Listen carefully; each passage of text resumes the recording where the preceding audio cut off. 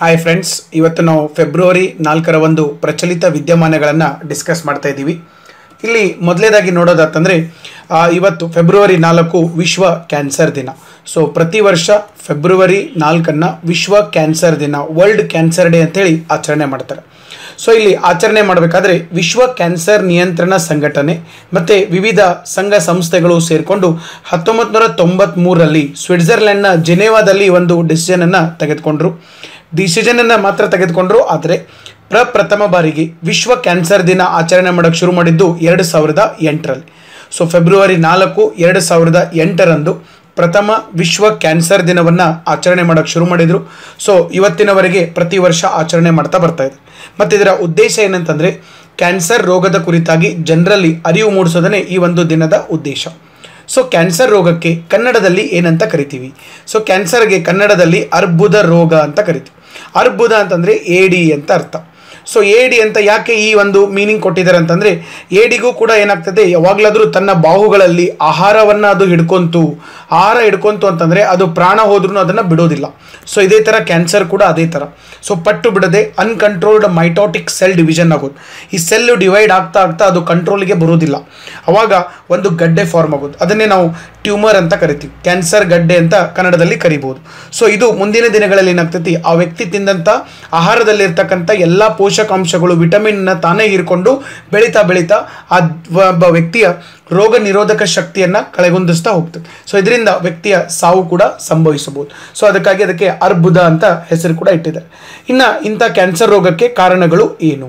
ಮೊದಲೇದು ವಿಕಿರಣಗಳು. ಅಪಾಯಕಾರಿ ವಿಕಿರಣಗಳಿಗೆ ಚರ್ಮವನ್ನು ಒಡ್ಡಿದಾಗ ಈ ಕಾಯಿಲೆ ಬರುವ ಸಂಭವ ಇರ್ತದೆ.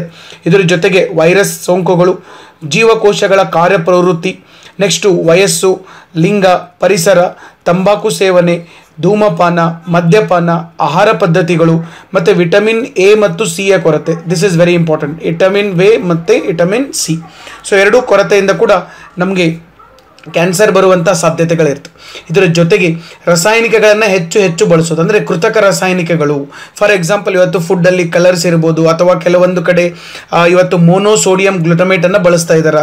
ಸೊ ಇವು ಕೂಡ ಕ್ಯಾನ್ಸರ್ ಕಾರಕ ಅಂಶಗಳು. ಇದರ ಜೊತೆಗೆ ಜೀವನ ಶೈಲಿ, ಅನಾರೋಗ್ಯಕರ ಜೀವನ ಶೈಲಿ ಇರ್ಬೋದು, ಅಥವಾ ಸೌಂದರ್ಯ ವರ್ಧಕಗಳಿರ್ಬೋದು.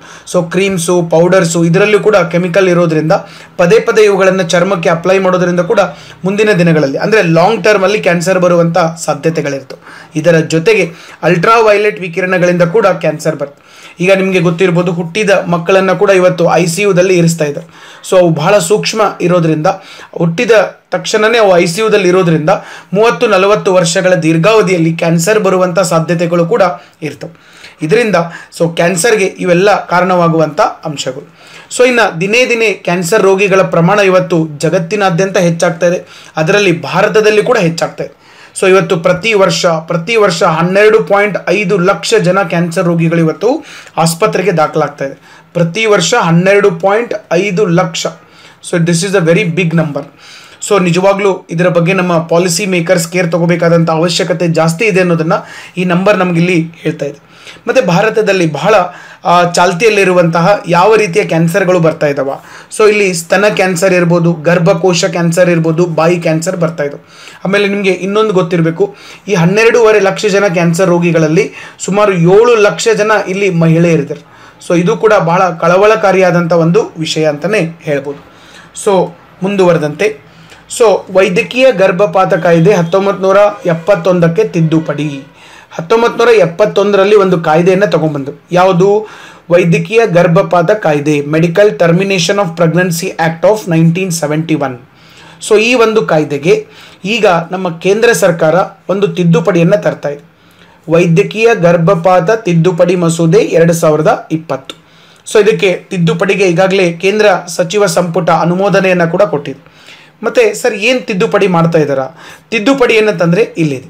ಸೊ ತಿದ್ದುಪಡಿ ಅಪ್ರಾಪ್ತ ವಯಸ್ಸಿನ ಹೆಣ್ಣು ಮಕ್ಕಳು ಸೇರಿದಂತೆ ವಿಶೇಷ ವರ್ಗದ ಅಡಿಯಲ್ಲಿ ಬರುವಂಥ ಮಹಿಳೆಯರು ಗರ್ಭ ಧರಿಸಿದ 24ನೇ ವಾರದವರೆಗೂ ಗರ್ಭಪಾತಕ್ಕೆ ಅವಕಾಶ ಕೊಡುವ ತಿದ್ದುಪಡಿ ಮಾಡ್ತಾ ಇದ್ದಾರೆ. ಫಾರ್ ಎಕ್ಸಾಂಪಲ್, ಇಲ್ಲಿ ಒಬ್ಬರು ಮಹಿಳೆ ಇದ್ದಾರೆ, ಒಬ್ಬರು ಫೀಮೇಲ್ ಮಹಿಳೆ ಇದ್ದಾರೆ, ಇವರಿಗೆ ಗರ್ಭಪಾತ, ಇವರಿಗೆ ಫಾರ್ ಎಕ್ಸಾಂಪಲ್ ಪ್ರೆಗ್ನೆಂಟ್ ಆದರು, ಫಾರ್ ಎಕ್ಸಾಂಪಲ್ ಇವ್ರ ಮೇಲೆ ಫಾರ್ ಎಕ್ಸಾಂಪಲ್ ರೇಪ್ ಆಗಿದೆ ಅಂತ ತಿಳ್ಕೊಂಡ್ರೆ, ರೇಪ್ ಆದಮೇಲೆ ಅವರು ಪ್ರೆಗ್ನೆಂಟ್ ಆಗ, ಸೊ ಪ್ರೆಗ್ನೆಂಟ್ ಆದಮೇಲೆ 20 ವಾರಗಳು ಆಗೋವರೆಗೆ ಅವರು ಆ ಒಂದು ಮಗುವನ್ನು ತೆಗೆಸ್ಬೋದು, ಅಂದರೆ ಗರ್ಭಪಾತ ಮಾಡಿಸ್ಕೋಬೋದು, ಡಾಕ್ಟರ್ ಕಡೆ ಹೋಗಿ ಮಗುವನ್ನು ತೆಗೆಸ್ಕೋಬೋದು. ಇದು ಕಾನೂನು ಪ್ರಕಾರ ಲೀಗಲ್ ಇತ್ತು. ಇಲ್ಲಿವರೆಗೆ 20 ವಾರಗಳವರೆಗೆ ಗರ್ಭಪಾತ ಮಾಡ್ಕೋಬೋದು. ಆದರೆ 20 ವಾರ ಆದಮೇಲೆ 1 ದಿವಸ ಹೆಚ್ಚಿಗೆ ಆದ್ರೂ ಆ ಗರ್ಭಪಾತ ಮಾಡಂಗಿಲ್ಲ. ಇದು ಕಾನೂನಿನ ವಿರೋಧ. ಇದು ಯಾಕಂದರೆ 20 ವಾರ ಮಾತ್ರ ಟೈಮ್ ಇತ್ತು. 20 ವಾರ ಟೈಮ್ ಮುಗಿದ ಮೇಲೆ ಯಾರಾದರೂ ವೈದ್ಯರು ಇಲ್ಲಿ ಗರ್ಭಪಾತ ಮಾಡಿದರು ಅಂತಂದರೆ ಅವರು ಕಾನೂನಿನ ಪ್ರಕಾರ ಶಿಕ್ಷೆಯನ್ನು ಎದುರಿಸಬೇಕಾಗ್ತದೆ. ಮತ್ತು ಈ ಮಹಿಳೆ ಕೂಡ ಕಾನೂನಿನ ಪ್ರಕಾರ ಅವರು ಕೂಡ ಶಿಕ್ಷೆಯನ್ನು ಎದುರಿಸಬೇಕಾಗ್ತದೆ. ಈ ಥರ ಒಂದು ಕಾಯ್ದೆಯನ್ನು ಮಾಡಿದರು. ಯಾಕಂದರೆ ಎಷ್ಟೋ ಜನ ಇವತ್ತು ನಮ್ಮಲ್ಲಿ ಭ್ರೂಣ ಲಿಂಗವನ್ನು ಪತ್ತೆ ಮಾಡಿ ಅದು ಹೆಣ್ಣು ಮಗುವಾಗಿತ್ತಂದರೆ ಅದನ್ನು ಗರ್ಭಪಾತ ಕೂಡ ಮಾಡಿಸ್ತಾ ಇದ್ರು. ಸೊ ಇವೆಲ್ಲ ಆಗಬಾರ್ದು ಅಂತೇಳಿ 20 ವಾರದ ಒಳಗಾಗಿನೇ ನೀವು ಗರ್ಭಪಾತ ಮಾಡಿಸ್ಕೋಬೇಕಂತ ಇತ್ತು. ಆದರೆ ಇತ್ತೀಚೆಗೆ ಏನಾಗಕತ್ತು, ಇದು ಬಹಳಷ್ಟು ಜನರಿಗೆ ತೊಂದರೆ ಆಗಕತ್ತು. ಯಾಕಂದರೆ ಫಾರ್ ಎಕ್ಸಾಂಪಲ್ ಎಷ್ಟೋ ಜನರಿಗೆ ರೇಪ್ ಆದಮೇಲೆ ಸೊ ಗರ್ಭಧಾರಣೆ ಆಗಿದೆ ಅನ್ನೋದನ್ನೇ ಗೊತ್ತಾಗಿರೋದಿಲ್ಲ. ಸುಮಾರು 24ನೇ ವಾರಕ್ಕೆ ಅವ್ರಿಗೆ ಗೊತ್ತಾಯ್ತು. ಆವಾಗ ಅವರು ಡಾಕ್ಟರ್ ಕಡೆ ಹೋಗ್ತಾರೆ. ಸೊ ಅವರು ಡಾಕ್ಟರ್ ಕಡೆ ಹೋದಾಗ ಡಾಕ್ಟರ್ ಹೇಳ್ತಾರೆ, ಸರ್ 20 ವಾರ ಆದಮೇಲೆ ನಾವು ಗರ್ಭಪಾತ ಮಾಡೋದಿಲ್ಲ. ಬಟ್ ಈಗ ನೋಡಿದ್ರೆ ಅವರಿಗೆ 24 ತಿಂಗಳಾಗಿದೆ, 24 ವಾರ ಆಗಿದೆ. ಸೊ ಮುಂದೆ ಇದು ಪ್ರಾಬ್ಲಮ್ ಆಗುತ್ತೆ. ಇವರಿಗೆ ಮದುವೆನೇ ಆಗಿಲ್ಲ, ಒಂದು ಮಗು ಬರೋದು. ಸೊ ಈ ಮಗು ಮತ್ತು ಈ ಮಹಿಳೆ ಇಬ್ಬರದೂ ಜೀವನ ಹಾಳಾಗೋದು. ಸೊ ಇಂಥ ಒಂದು ಸಂದರ್ಭಗಳು ಬರೋಕ್ಕೆ ಶುರು ಆದವು. ಸೊ ಹೀಗಾಗಿ ನಮ್ಮ ಭಾರತ ಸರ್ಕಾರ ಈ ಒಂದು ವೈದ್ಯಕೀಯ ಗರ್ಭಪಾತ ಕಾಯ್ದೆಗೆ ತಿದ್ದುಪಡಿಯನ್ನು ತರ್ತಾ ಇದೆ. 20 ವಾರಗಳವರೆಗೆ ಮಾತ್ರ ಅವಕಾಶ ಇತ್ತು, ಈಗ 24 ವಾರಗಳವರೆಗೆ ಅವಕಾಶವನ್ನು ಕೊಡ್ತಾ ಇದ್ದಾರೆ. ಟರ್ಮಿನೇಷನ್ ಆಫ್ ಪ್ರೆಗ್ನೆನ್ಸಿ ಆ್ಯಕ್ಟ್ 1971ಗೆ 2020ರಲ್ಲಿ ತಿದ್ದುಪಡಿ ಮಸೂದೆಯನ್ನು ತರ್ತಾ ಇದ್ದಾರೆ. ಇದರ ಜೊತೆಗೆ ಏನಾಗೋದು, ಇದರ ಮೂಲಕ ಸೊ ಮುಂದಿನ ದಿನಗಳಲ್ಲಿ ಸೊ ಹೆಣ್ಣಿಗೆ ಇನ್ನೂ ಒಂದು ಹೆಚ್ಚಿನ ಒಂದು ಸ್ವಾತಂತ್ರ್ಯ ಇಲ್ಲಿ ಸಿಗೋದು. ಮತ್ತೆ ಇಲ್ಲಿ ಇನ್ನೊಂದು ಕಾಯ್ದೆ ಒಳಗಡೆ ಸೇರಿಸ್ತಾ ಇದ್ದಾರೆ, ಅಲ್ಲಿ ಯಾರು ಗರ್ಭಪಾತ ಮಾಡಿಸ್ಕೊಂಡಿರ್ತಾರೋ ಅವರ ಹೆಸರನ್ನ ಬಹಿರಂಗ ಪಡಿಸಂಗಿಲ್ಲ. ಯಾಕಂದ್ರೆ ಎಷ್ಟೋ ಸರಿ ರೇಪ್ ವಿಕ್ಟಿಮ್ಗಳು ಇರ್ತಾರ, ಸೊ ಅವ್ರಿಗೆ ರೇಪ್ಗೆ ಬಲಿಯಾಗಿದ್ದರಿಂದ ಈ ಒಂದು ಸಂದರ್ಭಕ್ಕೆ ಅವರು ಸಿಲುಕಾಕೊಂಡಿರ್ತಾರೆ. ಸೊ ಅವ್ರ ಹೆಸರನ್ನ ಹೊರಗಡೆ ಹೇಳೋದ್ರಿಂದ ಅದು ನಾಳೆ ಸಮಾಜದಲ್ಲಿ ಅವರಿಗೆ ಒಂದು ಮುಜುಗರ ತರುವಂತ ಸಂದರ್ಭವನ್ನು ತರಬಹುದು. ಸೊ ಅದಕ್ಕಾಗಿ ಅದನ್ನ ಬಹಿರಂಗ ಪಡಿಸುವಂತಿಲ್ಲ ಅಂತೇಳಿ ಕಾಯ್ದೆಯಲ್ಲಿ ಕೂಡ ಸೇರಿಸಿದ್ದಾರೆ. ಮತ್ತೆ ಯಾಕೆ ಈ ತಿದ್ದುಪಡಿ ಮಾಡೋಕ್ಕೆ ಕಾರಣಗಳೇನು? ತಿದ್ದುಪಡಿ ಮಾಡೋಕ್ಕೆ ಕಾರಣಗಳೇನಂತಂದರೆ ಬಹಳಷ್ಟು ಸಂದರ್ಭಗಳಲ್ಲಿ ಮಹಿಳೆಗೆ ತಾನು ಗರ್ಭವತಿ ಆಗಿದ್ದೇನೆ ಅನ್ನೋದನ್ನೇ ಗೊತ್ತಾಗೋದಿಲ್ಲ. ಯಾಕಂದರೆ ಅದರಲ್ಲೂ ಅಪ್ರಾಪ್ತ ವಯಸ್ಸಿನ ಬಾಲಕಿಯರಿದ್ರಂತೂ ಗೊತ್ತನೇ ಆಗೋದಿಲ್ಲ. ಸೊ ಇದು ಗೊತ್ತಾಗೋದ್ರೊಳಗಡೆ 20 ವಾರ ಕಳೆದು ಹೋಗ್ಬಿಟ್ಟಿರ್ತೈತಿ. ಅವಾಗ ಗೌರ್ಮೆಂಟು ನಮ್ಮ ರೂಲ್ಸ್ ಪ್ರಕಾರ ಸೊ ಈ ಒಂದು ಅನುವನ್ನು ಮಾಡಿಕೊಡಕ್ಕೆ ಬರೋದಿಲ್ಲ. ಸೊ ಹೀಗಾಗಿ ಬಹಳಷ್ಟು ಜನ ಮಹಿಳೆಯರು ಈ ಒಂದು ಕಾರಣಕ್ಕಾಗಿ ತೊಂದರೆ ಅನುಭವಿಸಿದ್ರು. ಸೊ ಅದಕ್ಕಾಗಿ ಈ ತಿದ್ದುಪಡಿಯನ್ನು ಮಾಡಿದ್ದಾರೆ. ಮೊದಲೇ ಕಾರಣ, ತಿದ್ದುಪಡಿ ಮಾಡೋದಕ್ಕೆ ಮೊದಲೇ ಕಾರಣ. ಇನ್ನು ಭಾರತೀಯ ಸಮಾಜದೊಳಗಡೆ ಏನಾಗಿದೆ, ಮಹಿಳೆಯರು ಅನೇಕ ತೀರ್ಮಾನಗಳನ್ನು ಸ್ವಯಂ ಸ್ಫೂರ್ತಿಯಿಂದ ತೆಗೆದುಕೊಳ್ಳಕ್ಕಾಗದೇ ಇರುವಂಥ ಸ್ಥಿತಿಯಲ್ಲಿರ್ತಾರೆ. ಎಷ್ಟೋ ಸರಿ ಅವರು ಗರ್ಭವತಿ ಆಗಿದ್ದು ಗೊತ್ತಿದ್ದಾಗೂ ಕೂಡ ಆ ಒಂದು ಕುಟುಂಬದ ಪುರುಷರಲ್ಲಿ ಅವರು ಹೇಳಬೇಕು, ಅವರು ಪರ್ಮಿಷನ್ ತಗೋಬೇಕು, ಅಲ್ಲಿ ಹೋಗಬೇಕು, ಗರ್ಭಪಾತ ಮಾಡಿಸ್ಕೋಬೇಕು. ಇದಕ್ಕೆಲ್ಲ ಸಾಕಷ್ಟು ಟೈಮ್ ಹಿಡಿಯೋದು. ಸೊ ಹೀಗಾಗಿನೂ ಕೆಲವೊಂದಿಷ್ಟು ಜನ ಮಹಿಳೆಯರು ಇದಕ್ಕಾಗಿ ಬಲಿಯಾಗಿದ್ದಾರೆ. ಇದು ಕೂಡ ಒಂದು ಕಾರಣ. ಇನ್ನು ಮೂರನೇ ಕಾರಣ ಏನಂತಂದರೆ, ಭ್ರೂಣದ ಬೆಳವಣಿಗೆ ಅಸಹಜವಾಗಿದೆ ಅಂತ ಗೊತ್ತಾದರೂ ಕೆಲವೊಂದು ಸರಿ ಬೇಗನೆ ಇದು ಗೊತ್ತಾಗೋದಿಲ್ಲ. ಒಂದೊಂದು ಸರಿ ಏನಾಗುತ್ತೆ ಅಂತಂದರೆ, ಗರ್ಭಪಾತ ಮಾಡಿಸ್ಕೋಬೇಕಾದಂಥ ಸಂದರ್ಭದಲ್ಲಿ ಕೆಲವೊಂದು ಸರಿ ತಾಯಿಯ ಒಂದು ಜೀವಕಣೆ ಕೂತಿರ್ತೀವಿ. ಅವಾಗ ಆ ಭ್ರೂಣ ಅಸಹಜವಾಗಿ ಬೆಳೀತಾ ಇದೆ ಅನ್ನೋದು ಸರಿಯಾಗಿ ಬೇಗನೆ ಅದು ಗೊತ್ತಾಗೋದಿಲ್ಲ. ಇದು ಗೊತ್ತಾಗದೇ ಇರೋದಕ್ಕೂ ಕೂಡ ಈ ಒಂದು ದುಸ್ಥಿತಿಗೆ ಹೆಣ್ಮಕ್ಳು ಇಲ್ಲಿ ಬಲಿಯಾಗ್ತಾ ಇದ್ರು. ಸೊ ಈ ಮೂರು ಕಾರಣಗಳಿಂದ ಈ ಒಂದು ತಿದ್ದುಪಡಿಯನ್ನು ತರ್ತಾ ಇದ್ದಾರೆ. ಮತ್ತು ಈ ಮೊದಲು ತಿದ್ದುಪಡಿ ಯಾಕೆ ಮಾಡ್ತಾ ಇದ್ದಾರೆ ಅಂತಂದರೆ, ಮೊದಲಿದು 20 ವಾರಗಳವರೆಗೆ ಮಾತ್ರ ಅವಕಾಶ ಇತ್ತು. ಮೊದಲು 20 ವಾರಗಳವರೆಗೆ ಅವರು ಗರ್ಭಪಾತವನ್ನು ಮಾಡಿಸ್ಕೋಬೋದಾಗಿತ್ತು. ಈಗ 20 ವಾರ ಇದ್ದಿದ್ದನ್ನು 4 ವಾರ ಜಾಸ್ತಿ ಮಾಡಿ 24 ವಾರ ಮಾಡಿದ್ದಾರೆ. ಸೊ ಈ ತಿದ್ದುಪಡಿಯಿಂದ ಏನೇನು ಪ್ರಯೋಜನಗಳಾಗ್ತವ? ಈ ತಿದ್ದುಪಡಿಯಿಂದ ಮೊದಲೇದಾಗಿ ಇಲ್ಲಿ ಅಕ್ರಮ ಗರ್ಭಪಾತ ಮಾಡಿಸುವಂಥ ಪ್ರಕರಣಗಳು ಏನಾಗ್ತವ, ಕಡಿಮೆ ಆಗ್ತವೆ. ಯಾಕಂದರೆ ಫಾರ್ ಎಕ್ಸಾಂಪಲ್ 20 ವಾರ ಮಾತ್ರ ಇತ್ತು. ಫಾರ್ ಎಕ್ಸಾಂಪಲ್ 21, 22, 23 ವಾರ ಆದಂಥ ಮಹಿಳೆಯರು ಹಾಸ್ಪಿಟ್ಲಿಗೆ ಹೋಗ್ತಾ ಇದ್ರು. ಅವಾಗ ಡಾಕ್ಟರ್ಸ್ ಹೇಳ್ತಾ ಇದ್ರು, ಇಲ್ಲ 20 ವಾರ ಮಾತ್ರ, ನೀವು 20 ವಾರಕ್ಕಿಂತ ಜಾಸ್ತಿ ಆಗಿದೆ. ಅವಾಗ ಈ ಕಾನೂನು ಅಡೆತಡೆಗಳಿದ್ರೂ ಕೂಡ ಸಾಮಾಜಿಕವಾಗಿ ಅವ್ರ ಮುಂದೆ ಬಹಳ ಸಮಸ್ಯೆಗಳನ್ನು ಎದುರಿಸಬೇಕಾಗ್ತದೆ. ಮಗು ಹುಟ್ಟಿದ ಮೇಲೆ ಬಹಳ ಸಮಸ್ಯೆಗಳಾಗ್ತವೆ. ಅದಕ್ಕೆ ಕೆಲವು ಜನ ಡಾಕ್ಟರ್ಗಳನ್ನೇ ಸ್ವಲ್ಪ ದುಡ್ಡು ಕೊಟ್ಟು ಅಕ್ರಮವಾಗಿ ಗರ್ಭಪಾತ ಮಾಡಿಸಿಕೊಳ್ಳುವಂಥ ಪ್ರಕರಣಗಳು ಕೂಡ ಭಾರತದಲ್ಲಿ ಜಾಸ್ತಿ ಆಗ್ತಾ ಇತ್ತು. ಇನ್ನು ಮುಂದೆ ಅಕ್ರಮವಾಗಿಲ್ಲದೆ ಇದನ್ನು ಸಕ್ರಮವಾಗಿಯೇ ಗರ್ಭಪಾತ ಮಾಡಿಸ್ಕೋಬೋದು. ಆದರೆ ದಟ್ ಈಸ್ ಬಿಫೋರ್ 24 ವೀಕ್ಸ್. ಇದು ಮಾತ್ರ ನೆನಪಲ್ಲಿ ಇಟ್ಕೊಳ್ಳೋಕೆ ಸಾಧ್ಯ ಆಗಿರಬೇಕು. ಮುಂದುವರೆದಂತೆ ಕಾನೂನಿನ ತೊಡಕಿನಿಂದ ಗರ್ಭಪಾತ ಮಾಡಿಸಿಕೊಳ್ಳಕ್ಕಾಗದೇ ಇರುವಂಥವರು ತಾಯಿ ಮರಣ ಹೊಂದುವಂಥ ಒಂದು ಸಂದರ್ಭ ಕೂಡ ಬರ್ತಿತ್ತು. ಇದರಿಂದ ತಾಯಂದಿರ ಮರಣ ಪ್ರಮಾಣ ಕೂಡ ಜಾಸ್ತಿ ಇತ್ತು. ಯಾಕಂದರೆ ಅಪ್ರಾಪ್ತ ವಯಸ್ಸಿನ ಬಾಲಕಿಯರು 10 ವರ್ಷ 12 ವರ್ಷ 15 ವರ್ಷದ ಅಪ್ರಾಪ್ತ ವಯಸ್ಸಿನ ಬಾಲಕಿಯರಲ್ಲಿ ಕೂಡ ರೇಪ್ ಆದಾಗ ಕೆಲವೊಂದು ಸರಿ ಗರ್ಭಧಾರಣೆ ಆಗುವಂಥ ಚಾನ್ಸಸ್ ಇರ್ತವೆ. ಸೊ ಅವಾಗ ಅದನ್ನು ಗರ್ಭಪಾತ ಮಾಡಿಸೋಕ್ಕೆ ಕಾನೂನಿನ ತೊಂದರೆ ಆಗೋದ್ರಿಂದ ಅವರು ಅದನ್ನು ಮುಂದೆ ಹಾಕಿರ್ತಾರೆ. ಇದರಿಂದ ತಾಯಿ ಮರಣ ಪ್ರಮಾಣ ಕೂಡ ಆಗ್ತಾ ಇತ್ತು. ಇನ್ನು ಮುಂದೆ ತಾಯಂದಿರ ಮರಣ ಪ್ರಮಾಣವನ್ನು ಕೂಡ ಕಡಿಮೆ ಮಾಡ್ಬೋದು. ಇದರ ಜೊತೆಗೆ ಅತ್ಯಾಚಾರ ಸಂತ್ರಸ್ತೆಯ ಬಾಳಿನಲ್ಲಿ ಒಂದು ಹೊಸ ಬೆಳಕು, ಒಂದು ಭರವಸೆಯನ್ನು ಮೂಡ್ಬೋದು. ಯಾಕಂದರೆ ಅತ್ಯಾಚಾರ ಆಯಿತು, ಸೊ ಈಗಾಗಲೇ ಒಬ್ಬರಿಂದ ಅವರಿಗೆ ಅನ್ಯಾಯ ಆಗಿದೆ, ಮತ್ತು ಕಾನೂನು ಅವ್ರಿಗೆ ಸಪೋರ್ಟ್ ಮಾಡ್ತಾ ಇಲ್ಲ ಅಂತಂದರೆ ಅವ್ರ ಜೀವನದಲ್ಲಿ ಪೂರ್ತಿ ನಿರುತ್ಸಾಹ ಆಗ್ಬೋದು, ಜೀವನದಲ್ಲಿ ಭರವಸೆಯನ್ನೇ ಕಳ್ಕೋಬೋದು. ಅಂಥವ್ರಿಗೆ ಈಗ ಈ 24 ವಾರಗಳ ಗಡುವು ಕೊಡೋದ್ರ ಮೂಲಕ ಅವ್ರಿಗೊಂದು ಹೊಸ ಭರವಸೆಯನ್ನು ಕೂಡ ಸರ್ಕಾರ ಕೊಟ್ಟಂತಾಗ್ತದೆ. ಇದ್ರ ಜೊತೆಗೆ ಇಷ್ಟೆಲ್ಲ ಮಾಡೋದ್ರ ಮುಖಾಂತರ ಇಲ್ಲಿ ಎಲ್ಲರಿಗೂ ಇದರ ಬಗ್ಗೆ ಅರಿವು ಮೂಡಿಸ್ಬೇಕು. ಇದೆಲ್ಲರದು ಕರ್ತವ್ಯ ಆಗಬೇಕು. ಇದರ ಜೊತೆಗೆ ಕಾನೂನನ್ನು ಜಾರಿಗೊಳಿಸೋದ್ರ ಜೊತೆಗೆ ಸಮಾಜದಲ್ಲಿ ವ್ಯಾಪಕ ಅರಿವು ಇದರ ಬಗ್ಗೆ ಜನರಿಗೆ ಗೊತ್ತಾಗಬೇಕು. ಬರೀ ಇಲ್ಲಿ ಸುಪ್ರೀಂ ಕೋರ್ಟು ಅಥವಾ ನಮ್ಮ ಸರ್ಕಾರಗಳು ಕಾಯ್ದೆ ಮಾಡಿದ್ರಷ್ಟೇ ಅಲ್ಲ, ಇದು ಸಾಮಾನ್ಯರಲ್ಲಿ ಸಾಮಾನ್ಯ ಜನರಿಗೂ ಇದು ಕಾಯ್ದೆಯ ಅರಿವು ಗೊತ್ತಾಗಬೇಕು. ಯಾಕಂದರೆ ಬಹಳಷ್ಟು ಸಾರಿ ಕಾಯ್ದೆಯ ಅರಿವು ಜನರಿಗೆ ಇರೋದಿಲ್ಲ. ಈ ಎಲ್ಲ ಸಮಸ್ಯೆಗಳನ್ನು ಫೇಸ್ ಮಾಡೋದು ಸಾಮಾನ್ಯ ಜನ, ಆದರೆ ಸಾಮಾನ್ಯ ಜನರಿಗೆ ಎಷ್ಟೋ ಸರಿ ಕಾಯ್ದೆಯ ಅರಿವು ಇರೋದಿಲ್ಲ. ಸೊ ಹೀಗಾಗಿ ಈ ಒಂದು ಯೋಜನೆ, ಈ ಒಂದು ಏನು ಕಾಯ್ದೆ ತೊಗೊಂಬರ್ತಾ ಇದ್ದಾರೆ ಬಹಳ ಒಳ್ಳೆಯ ಕಾಯ್ದೆ ಅಂತಲೇ ಹೇಳ್ಬೋದು. ಇನ್ನು ಮುಂದುವರೆದಂತೆ ಈಗಾಗಲೇ ಬಜೆಟ್ ಬಗ್ಗೆ ನಾವು 2 ವಿಡಿಯೋದಲ್ಲಿ ಡಿಸ್ಕಸ್ ಮಾಡಿದ್ದೀವಿ, ಬಜೆಟ್ ಮತ್ತು ಎಕನಾಮಿಕ್ ಸರ್ವೆ ಬಗ್ಗೆ. ಬಟ್ ಇಲ್ಲಿ ಮುಖ್ಯವಾಗಿ ಏನಂತಂದರೆ ವಿತ್ತೀಯ ಕೊರತೆ ಅನ್ನೋದು ಬಹಳ ಸೌಂಡ್ ಮಾಡ್ತಾ ಇದೆ. ವರ್ಲ್ಡ್ ಫಿಸ್ಕಲ್ ಡೆಫಿಸಿಟ್ ಅಂತ ಕರಿತೀವಿ. ವಿತ್ತೀಯ ಕೊರತೆ ಅಂತಂದರೆ fiscal deficit. So fiscal deficit ಅಂತಂದರೆ ಏನು? ಫಾರ್ ಎಕ್ಸಾಂಪಲ್ ಇಲ್ಲಿ ಗವರ್ಮೆಂಟ್ ಇದೆ. ಸೊ ಇಲ್ಲಿ ಗವರ್ನಮೆಂಟ್ ಇದೆ, ನಾವು ಗೌರ್ಮೆಂಟಿಗೆ ಎಲ್ಲ ಟ್ಯಾಕ್ಸನ್ನು ತುಂಬ್ತೀವಿ. ಟ್ಯಾಕ್ಸ್ ಮತ್ತು ನಾನ್ ಟ್ಯಾಕ್ಸ್ ರೆವೆನ್ಯೂ, ಇದು ಗೌರ್ಮೆಂಟ್ಗೆ ಏನಿದು ಆದಾಯ. ನಾವು ಗೌರ್ಮೆಂಟ್ಗೆ ಆದಾಯವನ್ನು ಕೊಡ್ತೀವಿ. ಫಾರ್ ಎಕ್ಸಾಂಪಲ್ ಒಂದು 100 ರೂಪಾಯಿ ಆದಾಯವನ್ನು ಕೊಡ್ತೀವಿ. ಗೌರ್ಮೆಂಟ್ ಏನು ಮಾಡ್ತಾರೆ, ನಾಳೆ ನಮಗೆ ಬಜೆಟ್ ರೂಪದೊಳಗಡೆ ಬಜೆಟ್ ರೂಪದೊಳಗಡೆ ಜನಪರ ಕಲ್ಯಾಣ ಯೋಜನೆಗಳಿಗೆ roads, colleges, bridges, ports, airports, ಇವೆಲ್ಲ ಯೋಜನೆಗಳಿಗೆ ನಮಗೆ ದುಡ್ಡನ್ನು ಕೊಡಬೇಕು. ಈ 100 ರೂಪಾಯಿ ನಾವು ಗೌರ್ಮೆಂಟಿಗೆ ಕೊಟ್ಟಾಗ ಇದೇ 100 ರೂಪಾಯಲ್ಲಿ ಗೌರ್ಮೆಂಟು ಮತ್ತೊಂದು ಸ್ವಲ್ಪ ಅಮೌಂಟ್ ಹಾಕಿ, ಫಾರ್ ಎಕ್ಸಾಂಪಲ್ ಒಂದು 3 ರೂಪಾಯಿ ಎಕ್ಸ್ಟ್ರಾ ಹಾಕಿ 103 ರೂಪಾಯಿ ಕೊಡ್ತಾರೆ. ಸೊ ಇದರಿಂದ ನಮಗೆ 3 ರೂಪಾಯಿ ಗೌರ್ಮೆಂಟ್ ಜಾಸ್ತಿ ಕೊಟ್ಟಂಗಾಯಿತು. ಬಟ್ ಗೌರ್ಮೆಂಟು ನಮಗೆ ಕೊಟ್ಟಿದ್ದು 100 ರೂಪಾಯಿ, ಬಟ್ ಅವ್ರು ನಮಗೆ ಕೊಡ್ತಾ ಇರೋದು 103. ಸೊ ಈ 3 ರೂಪಾಯಿ ಎಕ್ಸ್ಟ್ರಾ ಗೌರ್ಮೆಂಟ್ ಏನು ತೊಗೊಂಬರ್ತಾ ಇದ್ದಾರೆ, ಇದನ್ನು ಫಿಸ್ಕಲ್ ಡೆಫಿಸಿಟ್, ವಿತ್ತೀಯ ಕೊರತೆ ಅಂತ ಕರಿತೀವಿ. ಗೌರ್ಮೆಂಟ್ ಆದಾಯ ಮತ್ತು ಖರ್ಚು ಇವೆರಡಕ್ಕೂ ಇರುವಂಥ ಒಂದು ವ್ಯತ್ಯಾಸವನ್ನೇ ನಾವು ಫಿಸ್ಕಲ್ ಡೆಫಿಸಿಟ್ ಅಂತ ಕರಿತೀವಿ. ಸೊ ಈಗ 3.3% ಇದೆ ವಿತ್ತೀಯ ಕೊರತೆ ದಿನೇ ದಿನೇ ಹೆಚ್ಚಾಗ್ತಾ ಇದೆ. ಸೊ ಇದು 3.3%, ಬಟ್ ಇದು ಸಾಕಷ್ಟು ಇವತ್ತೇನಾಗ್ತಾ ಇದೆ, ಏರ್ತಾ ಇದೆ. ಸೊ ಎಲ್ಲಿಗೆ ಏರ್ತಾ ಇದೆ ಅಂತಂದರೆ ಇತ್ತೀಚೆಗೆ CAG ವರದಿಯನ್ನು ಕೊಟ್ಟಿದ್ದಾರೆ. CAG ವರದಿಯ ಪ್ರಕಾರ ವಿತ್ತೀಯ ಕೊರತೆ 132.4% ಏರಿಕೆ ಆಗಿದೆ.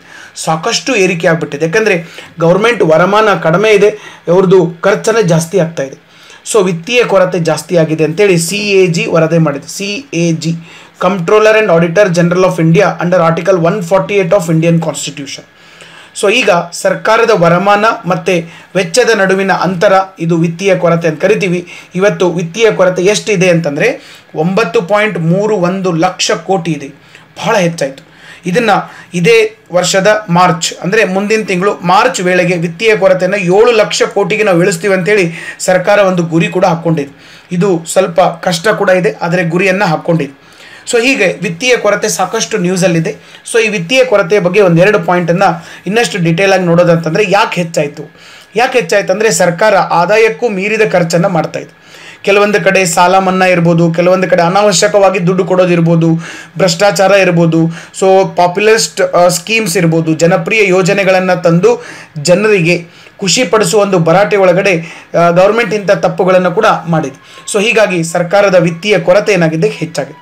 ಮತ್ತು 3 ರೂಪಾಯಿ ಎಕ್ಸ್ಟ್ರಾ ಎಲ್ಲಿಂದ ತರ್ತಾ ಇದ್ದಾರಾ?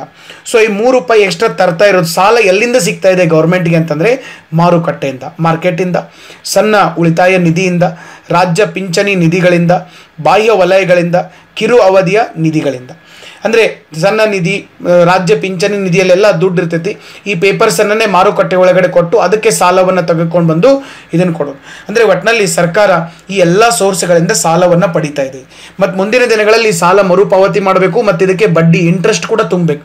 ಇದಕ್ಕೆ ಮತ್ತೆ ಜನರ ದುಡ್ಡನ್ನು ವಿನಿಯೋಗ ಮಾಡಬೇಕು. ಸೊ ಹೀಗಾಗಿ ವಿತ್ತೀಯ ಕೊರತೆ ಮುಂದಿನ ದಿನಗಳಲ್ಲಿ ಸ್ವಲ್ಪ ಸಮಸ್ಯೆಯನ್ನು ಮಾಡುವಂಥ ಲಕ್ಷಣಗಳು ಕೂಡ ಇದು. ಮತ್ತು ಯಾವ ರೀತಿ ಸಮಸ್ಯೆ, ಏನು ಇದರಿಂದ ದುಷ್ಪರಿಣಾಮಗಳು ಆಗ್ತಾ ಹೋಗೋದು. ಸೊ ಮೊದಲು ಸರ್ಕಾರದ ಸಾಲ ಹೆಚ್ಚಿದಂತೆ ಖಾಸಗಿ ಉದ್ಯಮಗಳು ಮತ್ತು ಕಾರ್ಪೊರೇಟ್ಗಳಿಗೆ ಮಾರುಕಟ್ಟೆ ಪ್ರವೇಶಿಸುವಂಥ ಅವಕಾಶ ಕಡಿಮೆ ಆಗ್ಬಿಡುತ್ತೆ. ಯಾಕಂದರೆ ಸರ್ಕಾರನೇ ಸಿಕ್ಕಾಪಟ್ಟೆ ಸಾಲ ಮಾಡ್ತು, ಸಾಕಷ್ಟು ಹೂಡಿಕೆ ಮಾಡಕತ್ತು ಅಂತಂದರೆ ಅಲ್ಲಿ ಕ್ರೌಡಿಂಗ್ ಔಟ್ ಎಫೆಕ್ಟ್ ಆಗೋದು. ಅಂದರೆ ಖಾಸಗಿ ಉದ್ಯಮಗಳು ಮತ್ತು ಕಾರ್ಪೊರೇಟ್ಗಳಿಗೆ ಜಾಗ ಇರೋದಿಲ್ಲ ಒಂದೇದು. ಮತ್ತು ಇವರಲ್ಲಿ ಉದ್ದಿಮೆದಾರರು ಅಲ್ಲಿ ಹೂಡಿಕೆ ಮಾಡಲಿಲ್ಲ, ಪ್ರವೇಶ ಮಾಡಲಿಲ್ಲ ಅಂತಂದರೆ ಜಾಬ್ ಕ್ರಿಯೇಟ್ ಆಗೋದಿಲ್ಲ. ಸೊ ಜಾಬ್ ಕ್ರಿಯೇಷನ್ ಕಡಿಮೆ ಆಯಿತು ಅಂತಂದರೆ ಡಿಮ್ಯಾಂಡ್ ಕಡಿಮೆ ಆಗೋದು. ಡಿಮ್ಯಾಂಡ್ ಕಡಿಮೆ ಆಯ್ತಂದರೆ ಭಾರತದ ಆರ್ಥಿಕ ಅಭಿವೃದ್ಧಿ, ಡೆವಲಪ್ಮೆಂಟ್ ಏನಿದೆ ಇದು ಕಡಿಮೆ ಆಗೋದು. ಈವನ್ ಗ್ರೋತ್ ಕೂಡ ಕಡಿಮೆ ಆಗೋದು. ಹೆಚ್ಚು ಸಾಲ ಪಡೆದಂತೆ ಸಾಲ ಮರುಪಾವತಿ ಮಾಡಬೇಕಾದಂಥ ಪ್ರೆಷರ್, ಹೊರೆ ಸರ್ಕಾರದ ಮೇಲೆ ಜಾಸ್ತಿ ಆಗ್ತದೆ. ಮುಂದಿನ ದಿನಗಳಲ್ಲಿ ಆಫ್ಟರ್ ಆಲ್ ಈ ಸಾಲವನ್ನು ನಾವು ರೀಪೇಮೆಂಟ್ ಮಾಡಲೇಬೇಕು, ಅದಕ್ಕೆ ಇಂಟ್ರೆಸ್ಟ್ ಕೂಡ ಕೊಡಬೇಕು. ಸೊ ಹೀಗಾಗಿ ಮತ್ತಷ್ಟು ಇದು ಹೊರೆಯನ್ನು ಹೆಚ್ಚಿಗೆ ಮಾಡೋದು. ಅಕಸ್ಮಾತ್ ಸಾಲದ ಹೊರೆ ಜಾಸ್ತಿ ಆಗಿದೆ, ನಮಗೆ ಸ್ವಲ್ಪ ನೀವು ದುಡ್ಡು ಕೊಡಬೇಕಂತೇಳಿ ಗೌರ್ಮೆಂಟ್ ಏನಾದರೂ RBI, central bank of India, that is reserve bank of India, RBI ಕೇಂದ್ರೀಯ ಬ್ಯಾಂಕಿಗೆ ಕೇಳ್ಕೊಂಡ್ರು. ಸೊ RBI ಎಲ್ಲಿಂದ ಕೊಡಬೇಕು? RBI ಹೊಸ ನೋಟುಗಳನ್ನು ಪ್ರಿಂಟ್ ಮಾಡಬೇಕು. ಇದು ಹೊಸ ನೋಟುಗಳನ್ನು ಪ್ರಿಂಟ್ ಮಾಡೋಕ್ಕೆ ಶುರು ಮಾಡಿ ಇವರಿಗೆ ಸಾಲ ಕೊಡೋಕ್ಕೆ ಶುರು ಮಾಡಿಬಿಡ್ತು ಅಂತಂದರೆ ಇದರಿಂದ ಹಣದುಬ್ಬರ, ಇನ್ಫ್ಲೇಷನ್ ಆಗುವಂಥ ಸಾಧ್ಯತೆಗಳಿದೆ. ಯಾಕಂದರೆ ಒಂದು ದೇಶದ ಆರ್ಥಿಕತೆ ಒಳಗಡೆ ಒಂದು ಪ್ರಮಾಣದಲ್ಲಿ ದುಡ್ಡು ಇರಬೇಕು, ಅದು ಒಂದು ಮಿತಿಯನ್ನು ದಾಟ್ತು ಅಂತಂದರೆ ಆ ಆರ್ಥಿಕತೆಯ ಮೇಲೆ ಒಂದು ದುಷ್ಪರಿಣಾಮವನ್ನು ಬೀರೋದು. ಸೊ ಇದು ಕೂಡ ಆಗುವಂಥ ಸಾಧ್ಯತೆಗಳು ಇದು. ಸೊ ಈಗಾಗಲೇ ನಿಮಗೆ ಗೊತ್ತಿರಬೇಕು, ಸೆಕ್ಷನ್ 7 ಅಡಿ ಒಳಗಡೆ ಓಕೆ, ಸೊ ನಮಗೆ ಸ್ವಾತಂತ್ರ್ಯ ಬೇಕು ಅಂತೇಳಿ RBI ಇಲ್ಲ, ಸೆಕ್ಷನ್ 7 ಪ್ರಕಾರ ನಾವು ನಿಮಗೆ ಸ್ವಾತಂತ್ರ್ಯ ಕೊಡೋದಿಲ್ಲ, ಗೌರ್ಮೆಂಟ್ ಹೇಳಿದ್ದೇನೆ ಫೈನಲ್ ಅಂತೇಳಿ ಕೆಲವು ದಿನಗಳಿಂದ ಗೌರ್ಮೆಂಟ್ ಮತ್ತು RBI ನಡುವೆ ಕೂಡ ಒಂದು ವಾದ ವಿವಾದಗಳು ನಡೀತಾ ಇದ್ದವು. ಸೊ ಇದು ನೀವು ಗಮನದಲ್ಲಿ ಇಟ್ಕೊಂಡಿರೋಕ್ಕೆ ಸಾಧ್ಯ ಆಗಿರಬೇಕು. ಇನ್ನು ಮುಂದೆ ವಿತ್ತೀಯ ಕೊರತೆ ಆರ್ಥಿಕತೆಗೆ ಮಾರಕವೇ? So fiscal deficit ಇರಲೇಬಾರ್ದೇನು? ಯಾವತ್ತು ಇಲ್ಲ, ಫಿಸ್ಕಲ್ ಡೆಫಿಸಿಟ್ ಇರಲೇಬಾರ್ದಂತೇನಿಲ್ಲ, ಸ್ವಲ್ಪ ಪ್ರಮಾಣದಲ್ಲಿ ಫಿಸ್ಕಲ್ ಡೆಫಿಸಿಟ್ ಇರಬೇಕು. ಸ್ವಲ್ಪ ಪ್ರಮಾಣದಲ್ಲಿ ಒಳ್ಳೇದಿದೆ. ಯಾಕಂದರೆ ಗೌರ್ಮೆಂಟ್ಗೆ ನಾವು ಎಷ್ಟು ದುಡ್ಡು ಕೊಡ್ತೀವಿ ಅಷ್ಟೇ ದುಡ್ಡು ನಮಗೆ ಗೌರ್ಮೆಂಟ್ ಕೊಡೋದಲ್ಲ, ಸ್ವಲ್ಪ ಹೆಚ್ಚಿಗೆ ಕೊಡಬೇಕು. ಇದರಿಂದ ಏನಾಗೋದು, ನಮ್ಮಲ್ಲಿ ಜನಪರ ಕಲ್ಯಾಣ ಯೋಜನೆಗಳಿಗೆ, ಮೂಲ ಸೌಕರ್ಯಗಳ ಅಭಿವೃದ್ಧಿಗೆ ಅಂದರೆ infrastructure development, roads, bridges, schools, hospitals, ಕೌಶಲ್ಯ ಯೋಜನೆಗಳಿಗೆ, ಮಾನವ ಸಂಪನ್ಮೂಲ ಅಭಿವೃದ್ಧಿಗೆ ಖರ್ಚು ಮಾಡಲೇಬೇಕಾಗ್ತದೆ. ಆದರೆ ಅದೇ ಮುಂದಿನ ದಿನಗಳಲ್ಲಿ ಆರ್ಥಿಕತೆಗೆ ಬಲ ತಂದು ಕೊಡ್ತದೆ. ಈಗ ಫಾರ್ ಎಕ್ಸಾಂಪಲ್ ಒಂದು ಕುಟುಂಬ ಇದೆ, ಒಂದು ಫ್ಯಾಮಿಲಿ ಇದೆ. ಈ ಫ್ಯಾಮಿಲಿಗೆ ಎಷ್ಟೇ ಬಡತನ ಇದ್ದರೂ ತಂದೆ ತಾಯಿ ಒಂದು ಹೊತ್ತು ಊಟ ಬಿಟ್ಟಾದ್ರೂ ತಮ್ಮ ಮಕ್ಕಳಿಗೆ ಒಂದು ಎಜುಕೇಷನನ್ನು ಕೊಡ್ತಾರೆ. ಯಾಕೆ? Education is very important.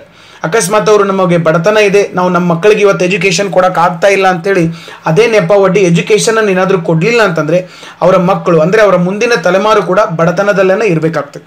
So ಹೀಗಾಗಿ ಎಜುಕೇಷನಲ್ಲಿ ನೀವು ಇನ್ವೆಸ್ಟ್ಮೆಂಟ್ ಮಾಡೋದ್ರಿಂದ ಮುಂದಿನ ದಿನಗಳಲ್ಲಿ ಇದರದ್ದು ಲಾಭ ಬರೋದು. ಸೊ ಹೀಗಾಗಿ ಅದೇ ರೀತಿ ನಮ್ಮ ದೇಶದ ಮಾನವ ಸಂಪನ್ಮೂಲ ಅಭಿವೃದ್ಧಿ ಆಗಬೇಕು, ಮೂಲ ಸೌಕರ್ಯ ಅಭಿವೃದ್ಧಿ ಆಗಬೇಕು. ಮುಂದಿನ ದಿನಗಳಲ್ಲಿ ಇವಾದಾಗಲೇ ನಮ್ಮಲ್ಲಿ ಏನಾಗೋದು, ಆರ್ಥಿಕತೆ ಗೆರೆಗದ್ರು. ಸೊ ಹೀಗಾಗಿ human development index okay, so ಇವನ್ನೆಲ್ಲ ಇಂಡೆಕ್ಸ್ ಯಾಕೆ ಮಾಡಿರೋದು ಇದೆ. HDIದಲ್ಲಿ ನಮ್ಮ ರ್ಯಾಂಕಿಂಗ್ ಭಾಳ ಚೆನ್ನಾಗಿತ್ತು ಅಂತಂದರೆ ಬೇರೆ ಕಂಪನಿಗಳು ನಮ್ಮ ದೇಶದಲ್ಲಿ ಹೂಡಿಕೆ ಮಾಡ್ತಾವೆ. ಯಾಕಂದರೆ HDI ಇವ್ರದ್ದು ಚೆನ್ನಾಗಿದೆ, ಮುಂದಿನ ದಿನಗಳಲ್ಲಿ ಇಲ್ಲಿ ಮಾನವ ಸಂಪನ್ಮೂಲ ಅಭಿವೃದ್ಧಿ ಆಗೇ ಆಗ್ತೈತಿ, ನಾವು ಇಲ್ಲೇ ಹೂಡಿಕೆ ಮಾಡೋಣ ಅಂತೇಳಿ ಇಲ್ಲಿಗೆ ಬರ್ತಾರೆ. ಅಂದರೆ ಇವೆಲ್ಲ ನಮ್ಮ ದೇಶದ ಆರ್ಥಿಕ ಪರಿಸ್ಥಿತಿಯ ಆರೋಗ್ಯವನ್ನು ಸೊ ಪರಾಮರ್ಶೆ ಮಾಡುವಂಥ ಕೆಲವೊಂದು ಫ್ಯಾಕ್ಟರ್ಸ್ ಅಂತ ಹೇಳ್ಬೋದು. ಸೊ ಮುಂದುವರೆದಂತೆ ನಾಗಾಲ್ಯಾಂಡ್ ಈಗಾಗಲೇ ನ್ಯೂಸಲ್ಲಿದೆ. ಸೊ ನಾಗಾಲ್ಯಾಂಡ್ ಯಾಕೆ ನ್ಯೂಸಲ್ಲಿದೆ? ಸೊ ನಾಗಾಲ್ಯಾಂಡ್ ಯಾಕೆ ನ್ಯೂಸಲ್ಲಿದೆ ಅಂತಂದರೆ ಇಲ್ಲಿ ಬಾವಲಿಗಳ ಕುರಿತು ಅಧ್ಯಯನ ಮಾಡೋಕ್ಕೆ ಹೇಳಿದ್ದಾರೆ. ಯಾರು ಹೇಳಿದಾರ? That is government of India. Bharat ಸರ್ಕಾರ ಬಾವಲಿಗಳ ಕುರಿತು ಅಧ್ಯಯನ ಮಾಡೋಕ್ಕೆ ಹೇಳಿದ್ದಾರೆ. ಸೊ ಈಗಾಗಲೇ ಇದನ್ನು ಅಧ್ಯಯನ ಕೂಡ ಮಾಡಿ ಮುಗಿಸಿ ಒಂದು ರಿಪೋರ್ಟ್ ಕೂಡ ಕೊಟ್ಟಿದ್ದಾರೆ.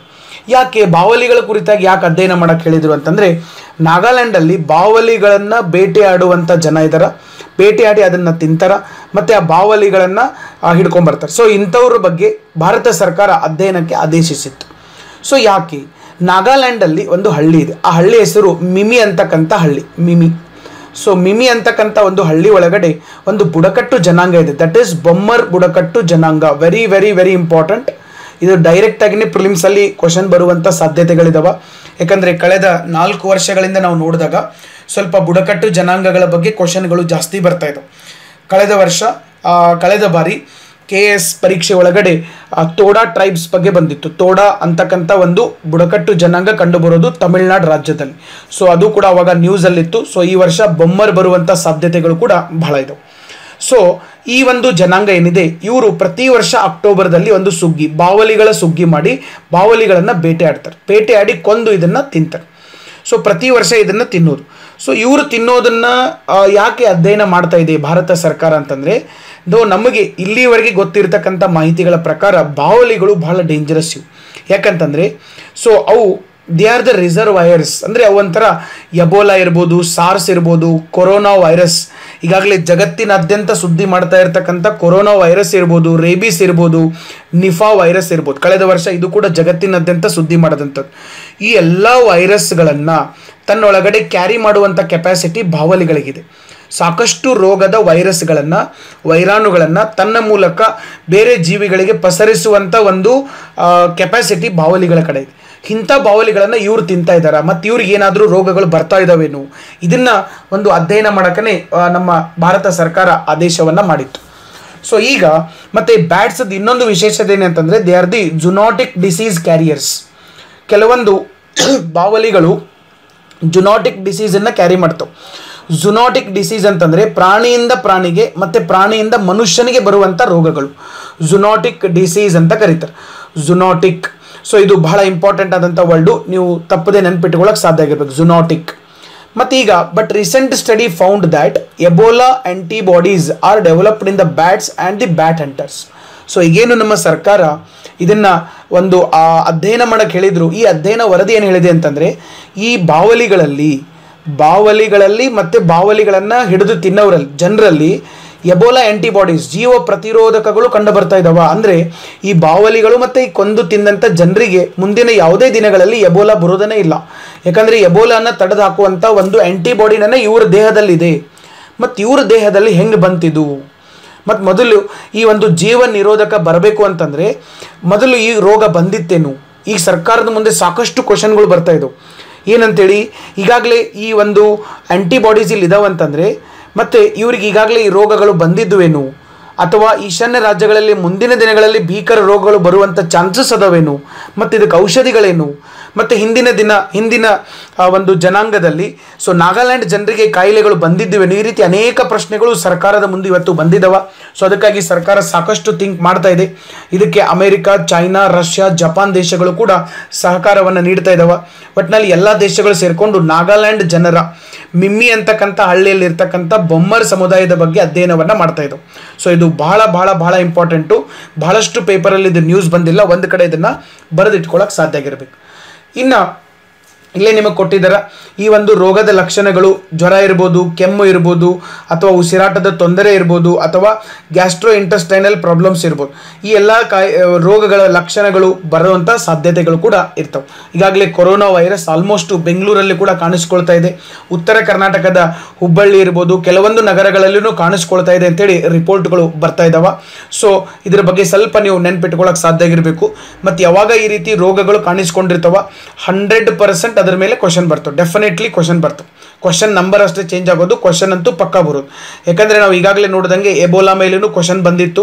ಸೊ ನಿಫಾ ವೈರಸ್ ಮೇಲೂ ಕ್ವಶನ್ ಬಂದಿತ್ತು. ಸೊ H1N1 ಇರ್ಬೋದು. H1N1 ಅಂತಂದರೆ ಹಂದಿ ಜ್ವರ ಅಂತ ಕರಿತೀವಿ. ಇನ್ನೊಂದು ಬರ್ಡ್ ಫ್ಲೂ, ಇದು ಎಲ್ಲದರ ಮೇಲೂ ಇವತ್ತು ಕ್ವಶನ್ ಬಂದಿದ್ದಾವೆ. ಸೊ ಈಗಾಗಲೇ ನಮಗೆ ಕೊರೋನಾ ವೈರಸ್ ಬಹಳ ನ್ಯೂಸಲ್ಲಿರೋದ್ರಿಂದ ಅದರ ಬಗ್ಗೆ ನೋಡ್ಕೊಂಡಿರೋಕ್ಕೆ ಸಾಧ್ಯ ಆಗಿರಬೇಕು.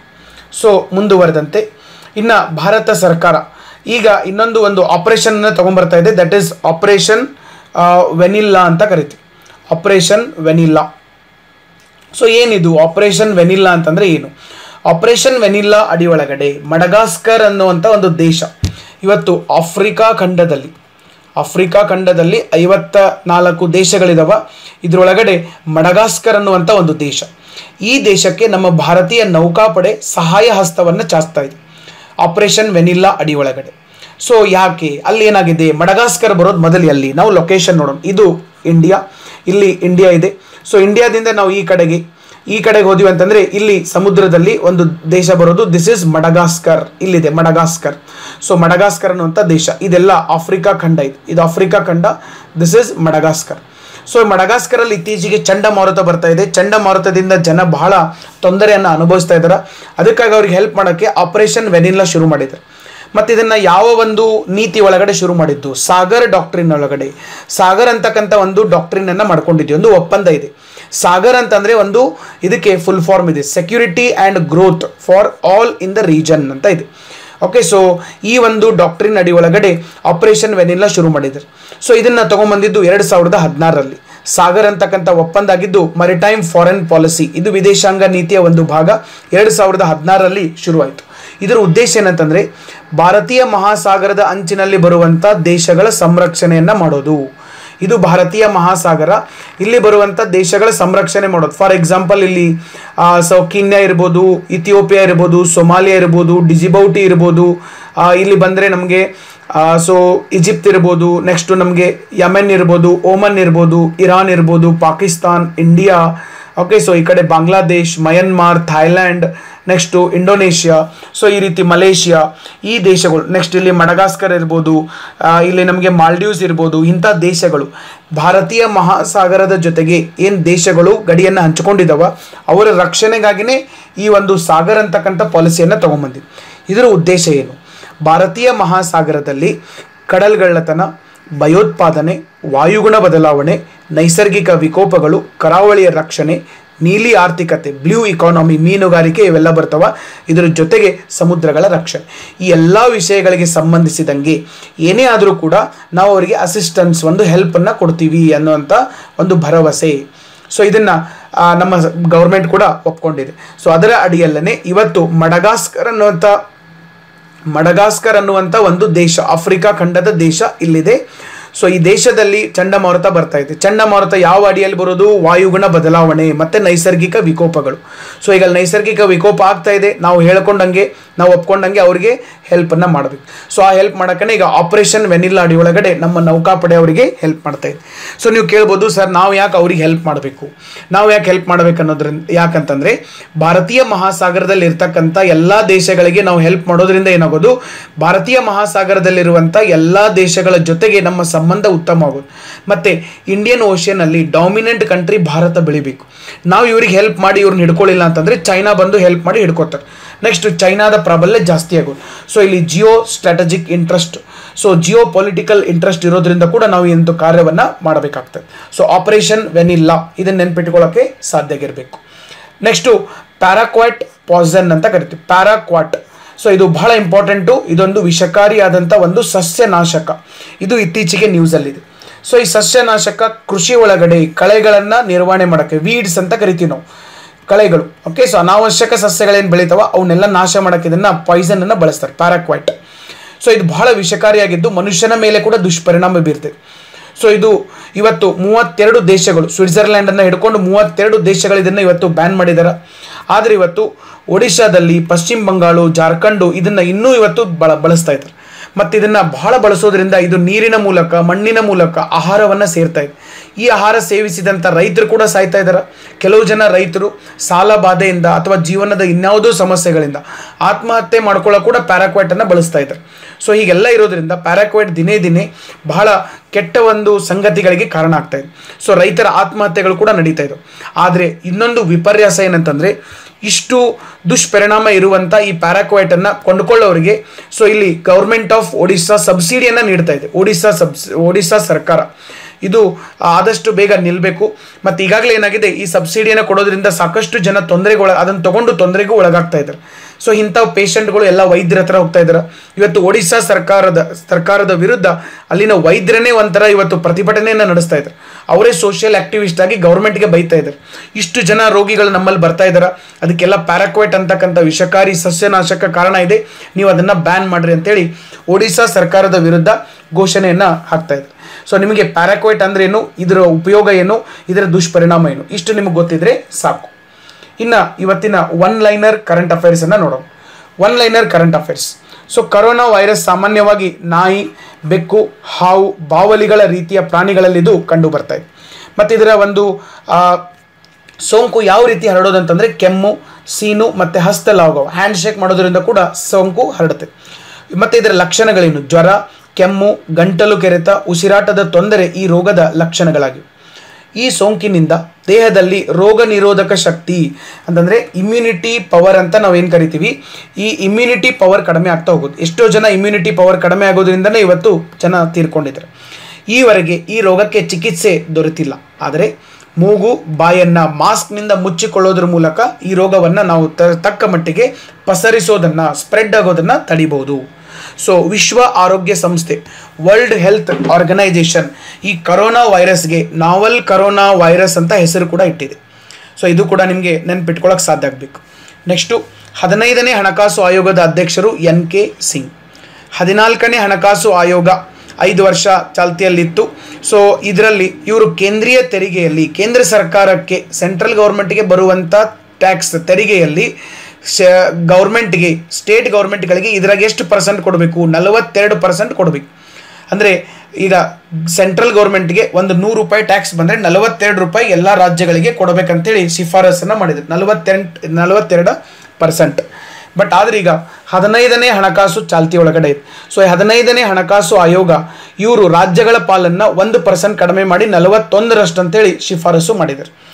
ಸೊ 2 ಕೇಂದ್ರಾಡಳಿತ ಪ್ರದೇಶಗಳು ಈಗಾಗಲೇ ನಮಗೆ ಹೆಚ್ಚಾಗಿದ್ದರಿಂದ ಸರ್ಕಾರ ಏನು ಹೇಳ್ತಾ ಇದೆ, ನಾವು ಇಷ್ಟು ಪಾಲನ್ನು ನಮ್ಮ ಕಡೆ ಇಟ್ಕೋತಾ ಇದ್ದೀವಿ. ಯಾಕಂದರೆ ಕೇಂದ್ರಾಡಳಿತ ಪ್ರದೇಶಗಳು ಭಾರತ ಸರ್ಕಾರದ ಅಡಿಯಲ್ಲಿ ಬರೋದು. ಮೊದಲು ಜಮ್ಮು ಕಾಶ್ಮೀರ ರಾಜ್ಯ ಇತ್ತು, ಈಗ ಜಮ್ಮು ಕಾಶ್ಮೀರ ಮತ್ತು ಲದಾಖ್ 2 ಕೇಂದ್ರಾಡಳಿತ ಪ್ರದೇಶಗಳಾಗಿದ್ದವು. ಅವೆರಡಕ್ಕೂ ನಾವು ದುಡ್ಡು ಕೊಡಬೇಕು, ಅದಕ್ಕೆ 1% ನಾವು ಇಟ್ಕೋತಾ ಇದ್ದೀವಿ ಅಂತೇಳಿ ಸೆಂಟ್ರಲ್ ಗೌರ್ಮೆಂಟ್ ಸಮರ್ಥನೆಯನ್ನು ಮಾಡ್ಕೊಂಡಿದೆ. ನೆಕ್ಸ್ಟ್, ಐರೋಪ್ಯ ಒಕ್ಕೂಟ ಮ್ಯಾಸ್ಟ್ರಿಚ್ ಒಪ್ಪಂದದ ಅನ್ವಯ ಸ್ಥಾಪಿತವಾದ ಪ್ರಪಂಚದ ಅತಿ ದೊಡ್ಡ ಒಪ್ಪಂದ. ಸೊ ಇದು ಒಂದು ಅತಿ ದೊಡ್ಡ ಒಕ್ಕೂಟ, ಮ್ಯಾಸ್ಟ್ರಿಚ್ ಒಪ್ಪಂದ ನೆನ್ಪಿಟ್ಕೊಂಡಿರ್ಬೇಕು. ಈಗಾಗಲೇ ಯುರೋಪಿಯನ್ ಯೂನಿಯನ್ನಿಂದ ಬ್ರಿಟನ್ ಹೊರಗಡೆ ಬಂದಿದೆ. So Britain's exit from European union that is called as Brexit ಅಂತ ಕರಿತೀವಿ. ಸೊ ಬ್ರೆಕ್ಸಿಟ್ ಅಂದರೆ ಏನು, ಯುರೋಪಿಯನ್ ಯೂನಿಯನ್ನಿಂದ ಯಾಕೆ ಹೊರಗೆ ಬಂದರು, ಸೊ ಇದನ್ನು ಒಂದು ವಿಡಿಯೋದಲ್ಲಿ ನಾವು ಡಿಟೇಲ್ ಆಗಿ ನೋಡೋಣ. ಸೊ ಬಟ್ಟು ಬ್ರಿಟನ್ ಯುರೋಪಿಯನ್ ಯೂನಿಯನ್ನಿಂದ ಹೊರಗಡೆ ಬರ್ತಾ ಇದೆ. ಸೊ ಈಗಾಗಲೇ ಬಂದಿದೆ, ಜನವರಿ 31, 2020 2020ಗೆ ಬಂದಿದೆ. ನೆಕ್ಸ್ಟ್, ಪರಿಶಿಷ್ಟ ಜಾತಿ ಹಾಗೂ ಪರಿಶಿಷ್ಟ ವರ್ಗದ ಜನರ ಕೃಷಿ ಭೂಮಿಗೆ ನೀರಾವರಿ ಸೌಕರ್ಯವನ್ನು ಕಲ್ಪಿಸೋಕ್ಕೆ ನಮ್ಮ ರಾಜ್ಯ ಸರ್ಕಾರ ಒಂದು ಯೋಜನೆಯನ್ನು ತಂದಿದೆ, ದಟ್ ಈಸ್ ಗಂಗಾ ಕಲ್ಯಾಣ ಯೋಜನೆ. ನೆಕ್ಸ್ಟು, ಕರ್ನಾಟಕದ ಗಡಿ ಹಾಗೂ ನದಿಗಳ ರಕ್ಷಣಾ ಆಯೋಗದ ಅಧ್ಯಕ್ಷರು KL ಮಂಜುನಾಥ್. ಇದು KPSCಲಿ ಡೈರೆಕ್ಟಾಗಿಯೇ ಕ್ವಶನ್ ಬರ್ಬೋದು, FDA SDA ಎಕ್ಸಾಮಲ್ಲೂ ಬರೋ ಸಾಧ್ಯತೆಗಳಿದೆ. ಈ ವರ್ಷದ ಕ್ಯಾನ್ಸರ್ ದಿನದ ಥೀಮ್ ಏನು, I am and I will. So ಇದು ಥೀಮ್ ಇದೆ. 8ನೇ ಬಾರಿಗೆ Australian open hard core tennis ಟೂರ್ನಿಯೊಳಗಡೆ ಪ್ರಶಸ್ತಿಯನ್ನು ಗೆದ್ದವರು ಸರ್ಬಿಯಾದ ಫೇಮಸ್ ಆಟಗಾರ ನೋವಾಕ್ ಜೋಕೋವಿಕ್. ಮುಂದುವರೆದಂತೆ ಈವರೆಗೆ ವಿದೇಶಗಳಲ್ಲಿ 182 ದಿನ ವಾಸ ಇದ್ದವ್ರನ್ನ ನಾವು NRI ಅಂತ ಕರಿತೀವಿ, ನಾನ್ ರೆಸಿಡೆಂಟ್ಸ್ ಇಂಡಿಯನ್ಸ್, ಅಂದರೆ ಅನಿವಾಸಿ ಭಾರತೀಯರು. ಆದರೆ ಈಗ ನಮ್ಮ ವಿದೇಶಾಂಗ ಇಲಾಖೆ ಈ ನಿಯಮವನ್ನು ಚೇಂಜ್ ಮಾಡಿ 241 ದಿನಗಳಿಗೆ ಹೆಚ್ಚನೆ ಮಾಡಿದೆ. ಈಗ ಫಾರ್ ಎಕ್ಸಾಂಪಲ್ ಯಾರು ಅಮೇರಿಕಕ್ಕೆ ಹೋಗಿದ್ದಾರೆ, ಅವರು 182 ದಿವಸ ಅಲ್ಲಿದ್ದರು ಅಂತಂದರೆ ಅನಿವಾಸಿ ಭಾರತೀಯರಂತ ಕರಿತಾ ಇದ್ದೀವಿ. ಈಗ 180 ಬದಲಾಗಿ 241, ಅಂದರೆ 242ನೇ ದಿನ ಅವರನ್ನು ನಾವು ಅನಿವಾಸಿ ಭಾರತೀಯರಂತೇಳಿ ಕರಿಬೋದು. ದೇಶದ ಅತ್ಯಂತ ಪುರಾತನ ಬಂದರು ಗುಜರಾತಿನ ಲೋಥಲ್. ಇಲ್ಲಿ ಒಂದು ಮ್ಯೂಸಿಯಂ ಮಾಡ್ತೀವಿ ಅಂತ ಹೇಳಿ ಕೂಡ ಈಗಾಗಲೇ ಬಜೆಟಲ್ಲಿ ನಿರ್ಮಲಾ ಸೀತಾರಾಮನ್ ಅವರು ಹೇಳಿದ್ದಾರೆ. ಇನ್ನು ಇವತ್ತಿನ ಪ್ರಚಲಿತ ವಿದ್ಯಮಾನಗಳ ಮೇಲಿನ ಕ್ವಶನ್ಸ್ ಈ ಥರ ಇದ್ದಾವೆ. ಇತ್ತೀಚೆಗೆ ಕೇಂದ್ರ ಸರ್ಕಾರ ವೈದ್ಯಕೀಯ ಗರ್ಭಪಾತ ಕಾಯ್ದೆಗೆ ತಿದ್ದುಪಡಿ ತರ್ತಾ ಇದೆ. ಈ ಕಾಯ್ದೆಗೆ ಜಾರಿಗೆ ಬಂದಿದ್ದು ಯಾವಾಗ, 1961, 1971, 1981, 1998. ಕ್ವಶನ್ ನಂಬರ್ 2, ಬೊಮ್ಮರ್ ಬುಡಕಟ್ಟು ಜನಾಂಗ ಕಂಡುಬರುವುದು ಯಾವ ರಾಜ್ಯದಲ್ಲಿ, ಮಣಿಪುರ, ಮೇಘಾಲಯ, ನಾಗಾಲ್ಯಾಂಡ್, ಮಿಜೋರಾಂ. ಈ 2 ಪ್ರಶ್ನೆಗಳಿಗೆ ನೀವು ಕಮೆಂಟ್ ಬಾಕ್ಸಲ್ಲಿ ಉತ್ತರ ಕೊಡೋಕ್ಕೆ ಸಾಧ್ಯ ಆಗಿರಬೇಕು. ಇವುಗಳಿಗೆ ನಾಳಿನ ವಿಡಿಯೋದಲ್ಲಿ ನಾನು ಉತ್ತರಗಳನ್ನು ಹೇಳ್ತಾ ಹೋಗ್ತೀನಿ. ಸೊ ಇವತ್ತಿನ ಡಿಸ್ಕಷನಲ್ಲಿ ನಾವು ಇಷ್ಟು ಡಿಸ್ಕಸ್ ಮಾಡಿದ್ದೀವಿ. ಮುಂದಿನ ವಿಡಿಯೋದಲ್ಲಿ ಇನ್ನೂ ಹೆಚ್ಚಿನ ಮಾಹಿತಿಗಳೊಂದಿಗೆ ನಾವು ನಿಮ್ಮನ್ನು ಕಾಣಸಿಗ್ತೀವಿ. ಈ ಒಂದು ವಿಡಿಯೋ ನೋಡಿದ್ದಕ್ಕಾಗಿ ಎಲ್ಲರಿಗೂ ಧನ್ಯವಾದಗಳು. Thank you very much. Wish you all the very best.